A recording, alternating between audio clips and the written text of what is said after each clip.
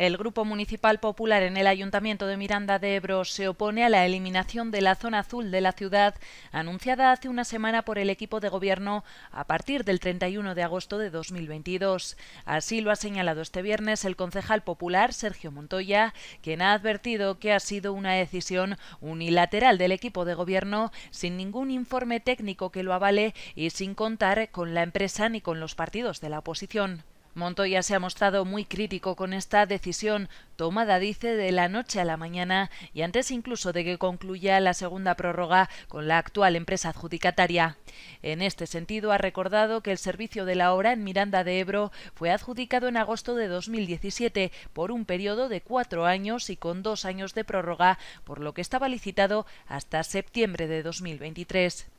Nos ha llamado poderosamente la atención el porqué de esta decisión, que esconde un tinte electoralista porque en septiembre de 2020 no quedará ni un año para las próximas elecciones municipales, ha advertido Montoya. Al mismo tiempo ha señalado que debería haberse estudiado previamente la situación de la zona azul en la ciudad y consensuar posibles soluciones intermedias. Esta decisión es un espejo de la improvisación que sufre Miranda y del autoritarismo del equipo de Gobierno, ha aseverado. No sabemos si tras ello hay un tinte electoralista. ¡Qué coincidencia! En septiembre de 2022 no quedará ni un año para las próximas elecciones. Es un espejo de la improvisación diaria que sufre la ciudad de Miranda. Y hablamos bien, que sufre, y del autoritarismo del equipo de Gobierno.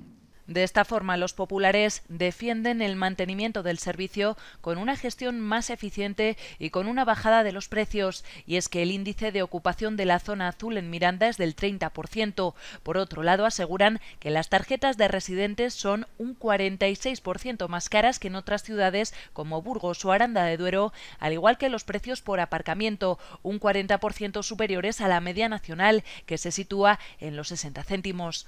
Una mejor gestión supondría mayores ingresos y una importantísima bajada de precios de aproximadamente el 50%, ha asegurado el concejal. De esta forma, los populares plantean un mejor acceso a las tarjetas de residente y bonificaciones o rebajas de los precios en zonas muy demandadas o para usuarios habituales como comerciantes o residentes. Al mismo tiempo, plantean el aprovechamiento de zonas de aparcamiento infrautilizadas, como la parcela anexa al pabellón del Ebro. Esto solucionaría, aseguran, la pérdida de plazas de aparcamiento en la ciudad, y es que calculan que tan solo en el último año se han perdido 86 plazas en la zona comercial de Miranda. Los populares insisten en los beneficios de mantener la zona azul, que dicen favorece la movilidad y mejora el tráfico, favorece el pequeño comercio local y facilita la realización de gestiones, evita especulaciones de los propietarios de los garajes o ayuda a respetar el medio ambiente y la vida saludable. También se preguntan dónde aparcarán las personas con discapacidad, que ahora disponen de plazas de aparcamiento gratuitas en la zona azul. En definitiva, los populares dicen sí a la hora, pero siendo más barata y consensuada con los comerciantes y expertos y siguiendo los ejemplos de otras ciudades que gestionan con éxito este servicio, ha asegurado Montoya.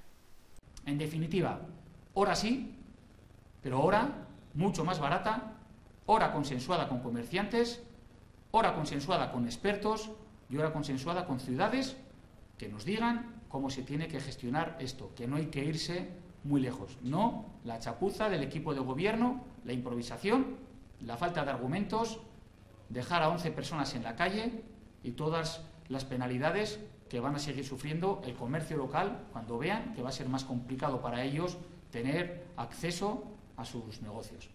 Por eso solicitan al equipo de Gobierno la creación de una comisión informativa con representación de todas las partes implicadas y de la oposición para reformular esta decisión con un nuevo planteamiento estudiado y consensuado.